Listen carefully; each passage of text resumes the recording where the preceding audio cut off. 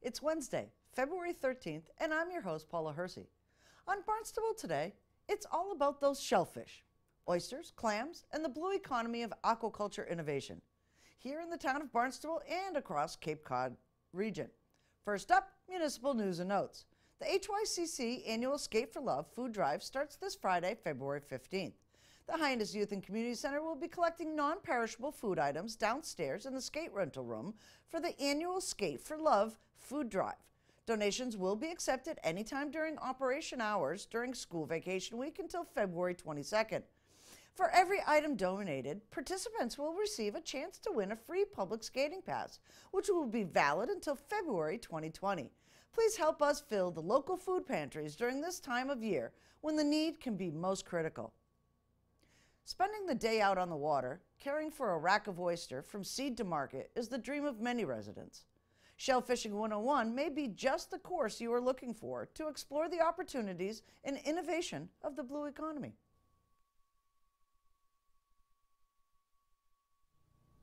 A growing business in the blue economy, aquaculture. Here with me today, Abigail Archer, a marine specialist with the county, and shellfishing. You have to learn how to do it if you want to get a grant. Yes, you do. So tell us a little bit about what you do at the county in the marine specialties. Sure. So I'm an extension agent, and so I have two colleagues that I work with, Josh Weitzma and Diana Murphy. So we're all part of the marine program with Cape Cod Cooperative Extension.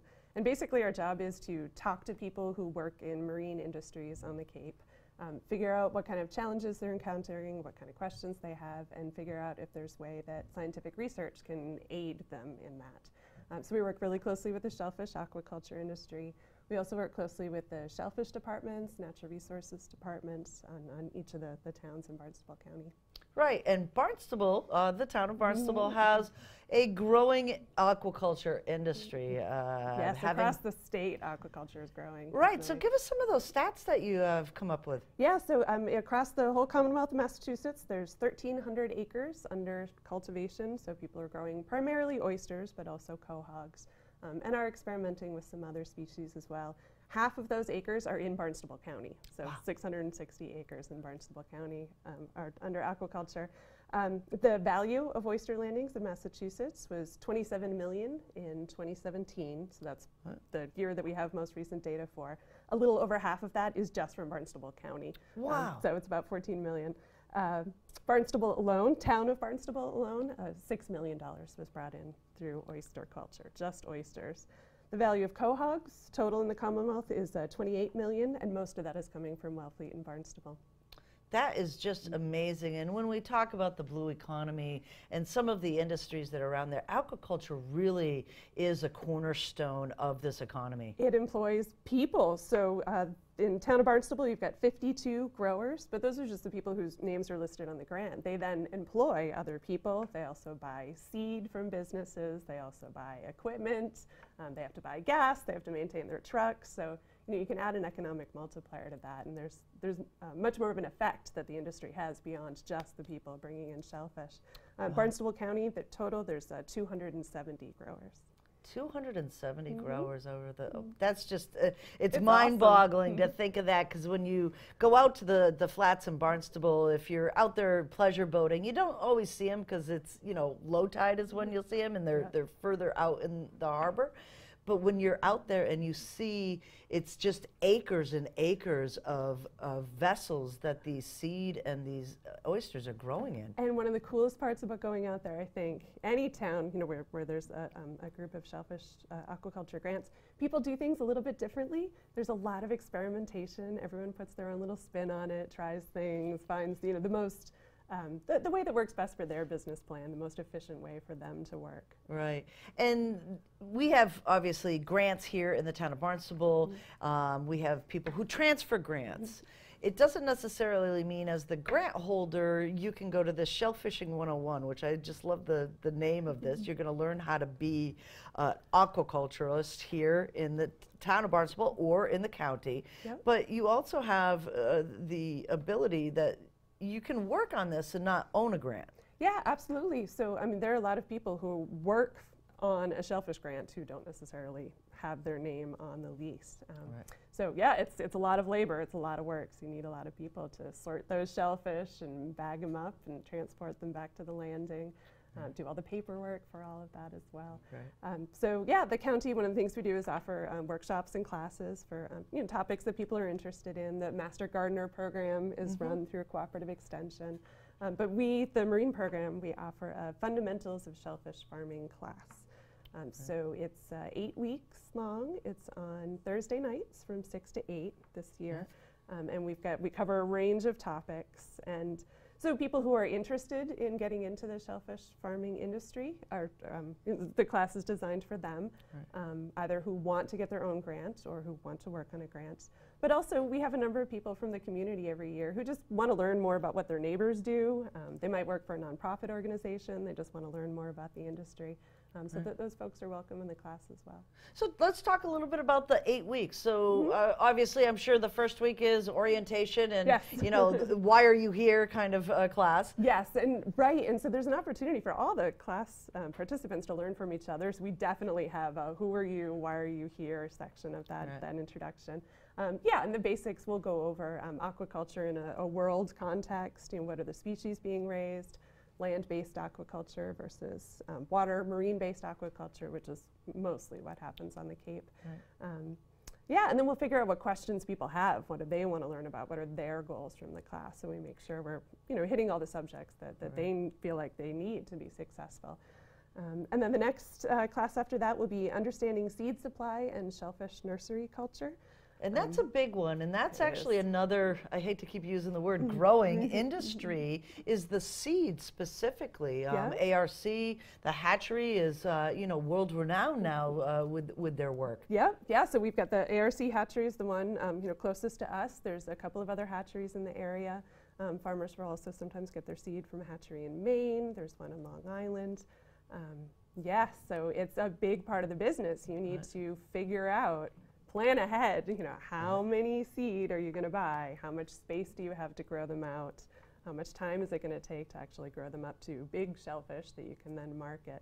But it all starts with figuring out, okay, how much seed are you going to order this year? Right, and then what I thought was one of the things that I learned when we did a video on this particular subject was there's all sorts of vessels. So do you go over like where these seed go and how they don't float away? We will. I know it is an amazing industry all in itself, and just visually stunning when you go to visit the hatchery. So there's going to be a field trip to Aquaculture Research Corporation, the ARC hatchery in Dennis. And so, yes, Lisa Barassa, one of the staff members there, will give us a tour and show us how she grows all the algae to then feed the little shellfish to help them grow big and strong so they can then grow out in people's grants.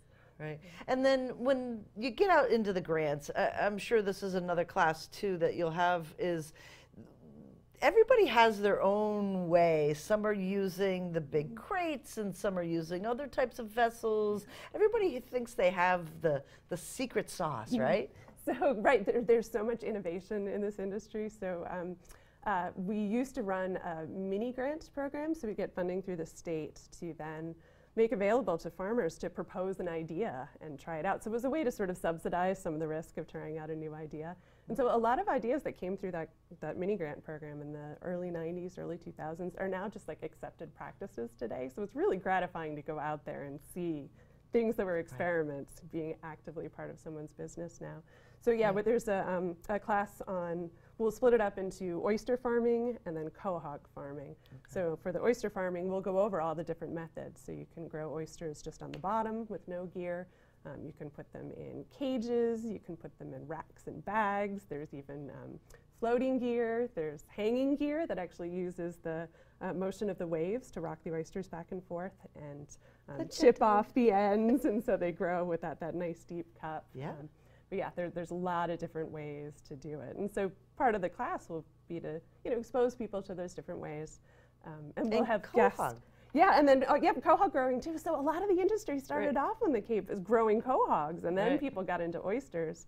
And now 94% of the shellfish aquaculture industry in Massachusetts is oysters grown for the half-shell industry. So it's almost a monoculture. But the people who are growing quahogs are getting decent prices for them now because there's a demand for them and not as many growers as there used to be. So. And so many guest speakers too. Yes, oh my goodness, and the speakers who come in are sometimes people who took the class, way back. People who are, they're excited about the industry and they're happy to share the things that they've learned and, give people a leg up so they're not making the same mistakes. Right. We've heard too, there's always this concern of safety in this industry. Yes. So do you cover in a class the safe handling of shellfish and what you're looking for, what you're supposed to do in some of these instances? Yeah, so we haven't confirmed all our speakers on that day yet, but what we've done in the past is, we have a whole class focused on safety, both personal safety and then safe handling of shellfish. Right. So we'll go over all of the regulations regarding Vibrio control. So time to temperature, making sure that your shellfish get on ice within the appropriate amount of time. All the paperwork that needs to be filled out so that the shellfish can be traced back.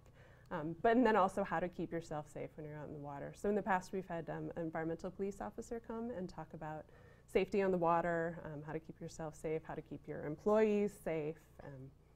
That's fantastic. And I know our natural resource officers are out there, making sure that our folks out in the harbor are doing, the things that they need to do to make sure that the food is safe as well as they're safe on the water.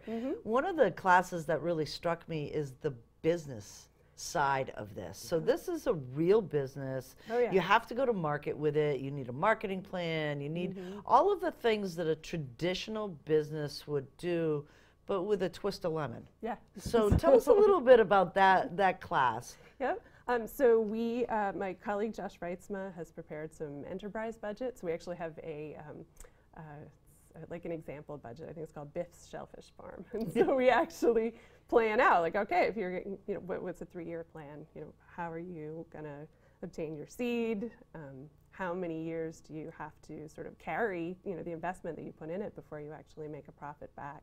That is the most real part of the class. We really want to let people know what the expectations are for when they'll actually be able to make a profit and how much investment is required up front. But there's a lot of help on the Cape. So we've brought in folks from SCORE Business Consulting and then also the Lower Cape, or Cape, Community Development. Thank you, Community Development Corporation. I knew exactly what you were talking about. So they provide help with business planning. So we'll let people know about what resources are available in the community as well. Right. And who goes to this class again? So we've been offering this class since 2008, and we usually offer it every other year. This year there was so much interest. This would have been an off year, but there were so many people who wanted to participate. We decided to run it. But we've had 160 students since 2008. And they come from all of the Cape Cod towns, but then also from Plymouth, Plymouth County towns, a lot from Plymouth because they have a lot of acreage that's under cultivation, a lot of the Buzzards Bay communities as well. And it runs the gamut. There are people who want to be involved in the industry and who have now gone on to successfully get grants themselves or work with partners. And it's so much fun to see those people out on the flats. But then people who they're just curious. I mean, we had one woman come last year who she wanted to learn more about what their neighbors did because they saw the equipment out there, but they didn't really know. So that's so interesting. When does the class start, and how do people get into this class? So class starts March 21st. Okay. It'll run 8 weeks between March 21st and May 9th. So it'll be on Thursday nights. To sign up, you can go to the Cape Cod Cooperative Extension website. The information is there under workshops. But we still do things a little old school at the county, so we actually have a form that one needs to fill out by hand and then mail in a check. The class costs $150 per person. And then you can mail in the check or deliver it by hand to the Cooperative Extension office. Is there limited seating in those classes? Yeah, it's going to be in the Harbor View room at Barnstable County, so there's only so many people that can fit in there. The maximum, we need at least 15 people to run the class. That's not going to be a problem. And then 40 people is the maximum. So it is first come, first serve. What do you want folks in the town of Barnstable to know about this industry and where it's going? Yeah, there is a lot of room for innovation, and even though it's mostly dominated by oysters right now, There's possibilities for growing other species that we're looking into. So surf clams, the big clams, but if you grow them small, they can get marketed as butter clams. So we're doing a bunch of research right now with farmers to test out growing methods for that. Also, blood arcs or blood clams is another species. Turns out there's quite a market for those, and most of them come from the wild fishery. And so there's opportunity to figure out some culture techniques for that too. So aquaculture is growing. It's grown in the state tremendously, especially from the 1980s, 90s, 2000s. But there's lots of room to keep innovating. Here's to innovation in the blue economy. Yes. Thank you so much, Abigail. Thank you very much for inviting me. The aquaculture industry is a growing industry here in the town of Barnstable, Cape Cod, and the Commonwealth. Oysters and other shellfish are important partners in our water quality, economy, and way of life. A collaborative short documentary with Channel 18 and the Cape Cod Media Center, Movers and Shuckers, recently was awarded first place in the Mass Access Creator Awards in Boston.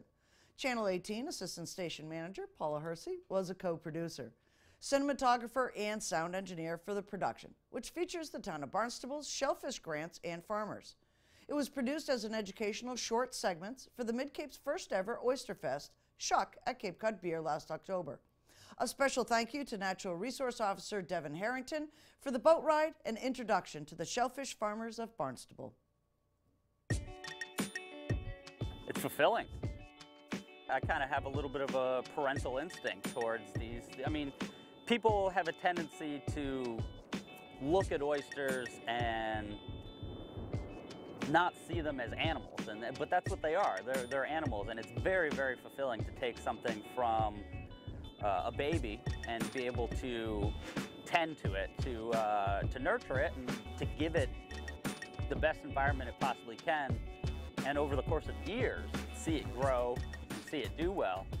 Yes, it's hard work, but there's just so many intrinsic benefits that come with it. I mean, look at the location we're in right now. I mean, who wouldn't want to work out here?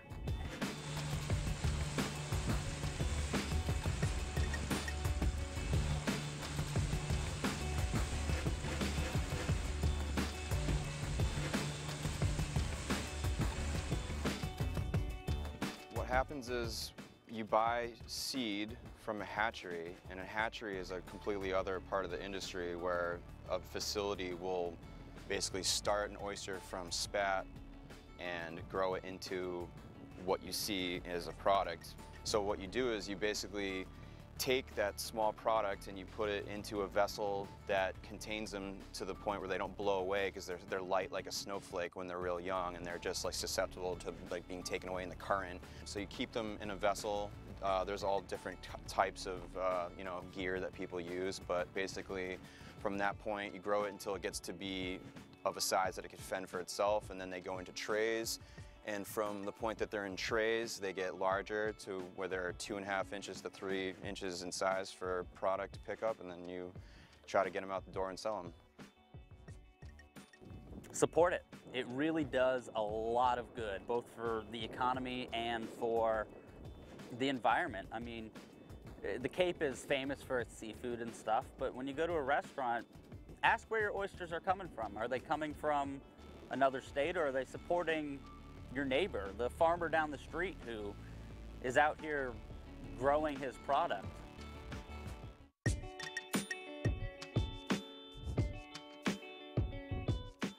I mean, I think we've seen exactly what happens when the fishing industry goes away. We're known for cod at one time, and now the cod fishery's been completely decimated. Using our hatchery and having these local farmers, we have an industry on Cape Cod that's year-round and has great jobs for people who want to have a family here on Cape Cod.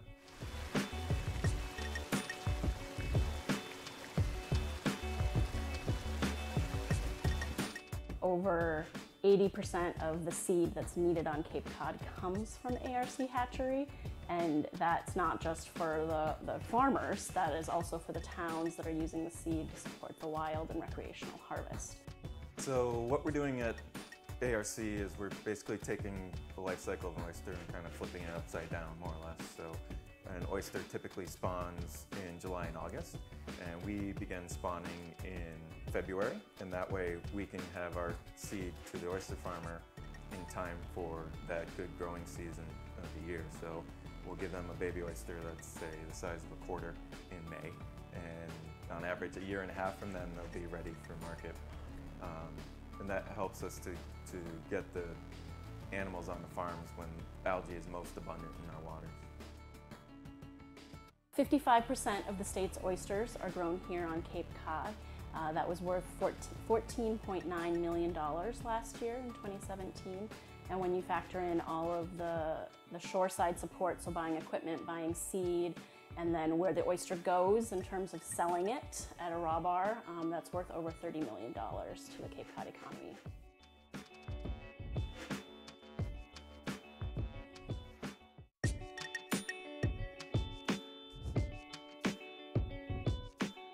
Shellfish, and oysters in particular, are amazing at helping to clean our waters. An oyster can pump 50 gallons of water a day. The water comes into the oyster, and anything that's in the water, algae in particular, stays with the oyster, and the clean water leaves the oyster. And that algae is using all of the nitrogen that we are so worried about being in our estuaries. So once you harvest those oysters, you've taken the nitrogen out of the system.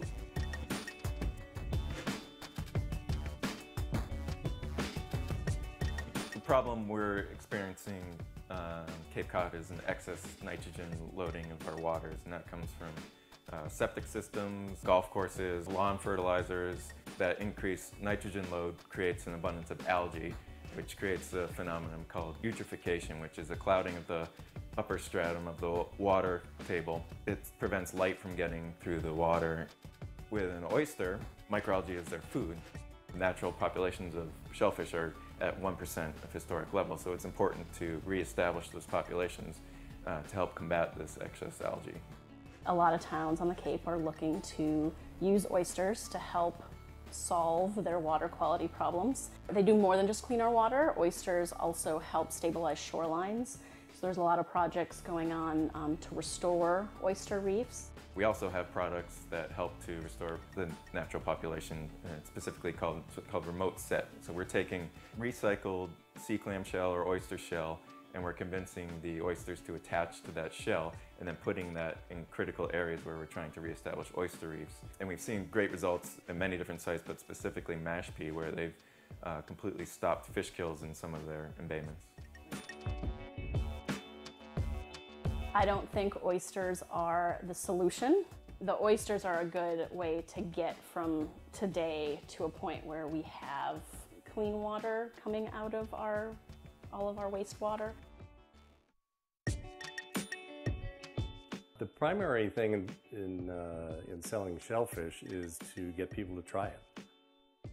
People develop tastes for shellfish very similar to how they develop tastes for wine.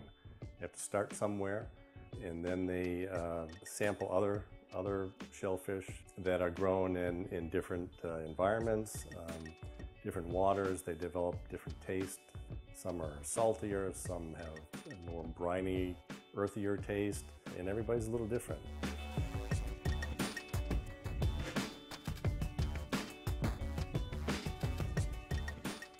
Oysters are very much like wine grapes, where they're all the same species, but they're based on the conditions in which they're growing. So whether it's the water quality, the algae that they're eating, the amount of fresh water, the gear they're being grown in, that dictates the different tastes of all the oysters. Every oyster should have a nice deep cup, a flat top. The deep cup means it's meaty and it's got a lot of brine in it. You want to avoid anything that looks dry. One of the best ways to get recipes for eating oysters is when you're out on the flats harvesting, to talk to the people around you, because everybody loves to share their favorite recipe, and everybody has a special ingredient that they put into their Rockefeller or their fried oysters or whatever they're eating. Everybody has a special way that they love to make them. I just personally do like them on the half shell, maybe just cold, maybe a tiny bit of lemon and a beer. I think that's the best way to eat an oyster.